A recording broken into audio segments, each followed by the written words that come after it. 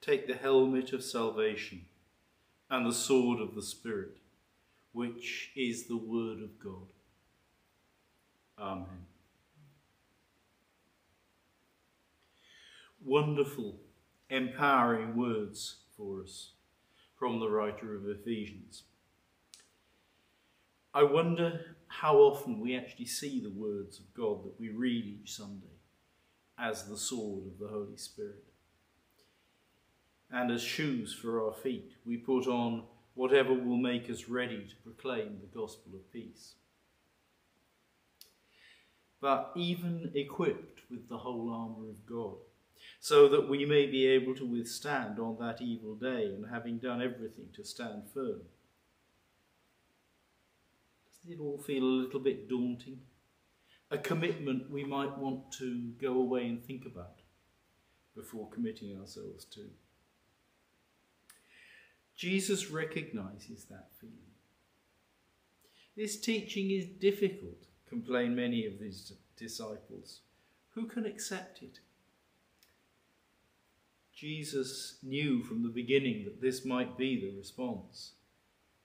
The words that I have spoken to you are spirit and life. But among you there are some who do not believe. I sense regret, I think, more than anger in those words. Jesus is never without compassion. But in this, there is no room for compromise. It is the Spirit that gives life. The flesh is useless. No one can come to me unless it is granted by the Father. I look back to where this discourse began. In our time frame, it was 5 weeks ago, on the 25th of July. In Jesus' time, it was with the miracle, the sign, as John calls it, of the feeding of the 5,000, which we read about on that Sunday. John uses this event to reflect on one of Jesus' great I am statements. I am the bread of life. And he brings together related teaching from, I think, different times and different places into a single chapter. Back in our time frame, we read about Jesus' life in a 3-year cycle based on the Gospels of Matthew, Mark, Luke in turn. At the moment, we're in year B. Mostly we're following Mark's rather breathless, action-packed gospel. But for these 5 weeks, the compilers of the lectionary have chosen to switch to John's rather more reflective narrative. And based on the feeding miracle, the focus is primarily on bread, on the basic human need for sustenance. Give us this day our daily bread.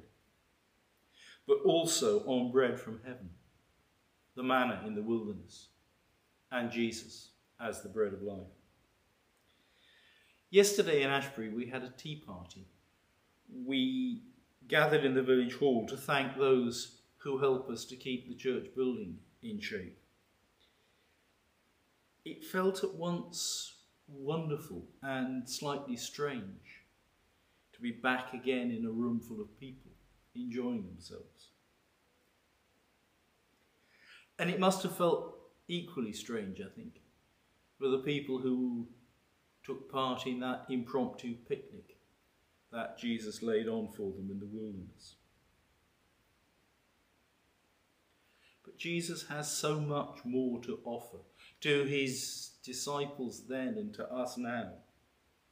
Spiritual food, which, once tasted, guarantees that we will never be hungry, never be thirsty again.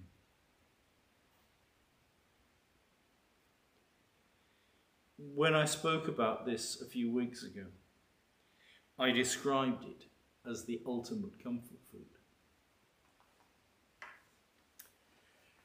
Now, I hope these images conjure up something of the wonder, something of the inexpressible joy of following Jesus. But there is a sting in the tail. The discussion of Jesus as bread of life come down from heaven, of eating his flesh, of drinking his blood, inevitably leads to questions about the true nature of Jesus.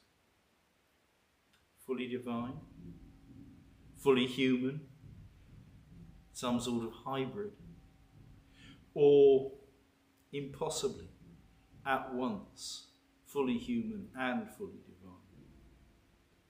The divine spark of creation come down and become flesh and living among us. This teaching, as today's gospel passage reminds us, is difficult. Who can accept it? No one can, easily. Sometimes we have to grapple with uncertainty, to fight for the things that we believe in, to fight to believe the things that we know to be right. So I think it's not inappropriate that today's epistle is filled with warlike images, which some may no longer find politically correct. The belt of truth, the breastplate of righteousness, the shield of faith, the helmet of salvation, the sword of the Spirit. If you doubt the need for that, look at our TV screens. Where would the refugees fleeing from the Taliban in Afghanistan be without the military forces to maintain some sort of order at Kabul airport? Now, it may, through no fault of their own, be late in the day to try to put things right.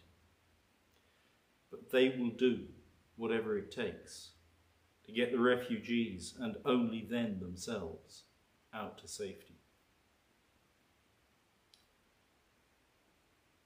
I said earlier that I sensed regret more than anger in Jesus' words to the disciples who fell away.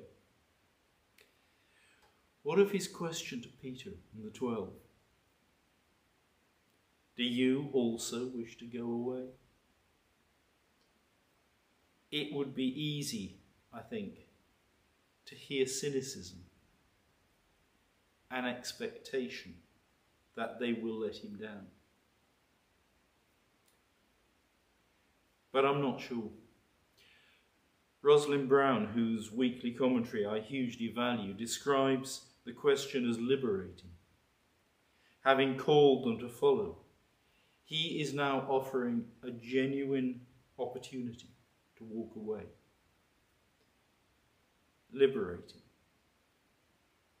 but not without challenge. There is no cynicism in Peter's reply. They have risen to that challenge, the challenge to fight, to believe what they know to be right. We have come to believe and to know that you are the Holy One of God.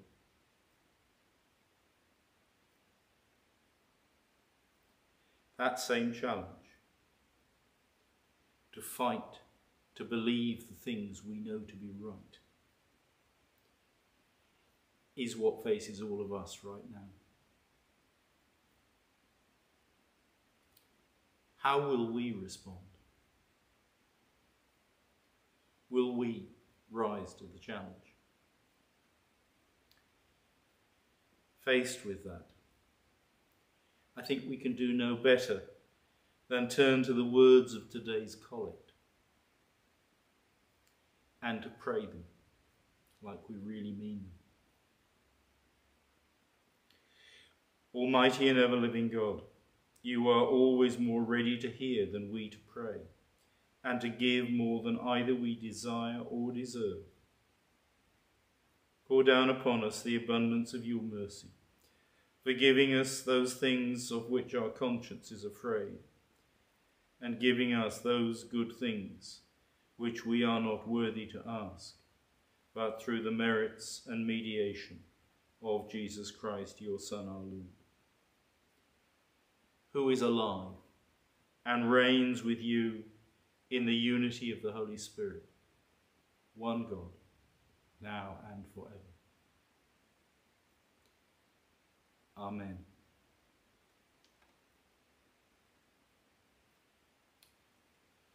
Well, thank you for joining me.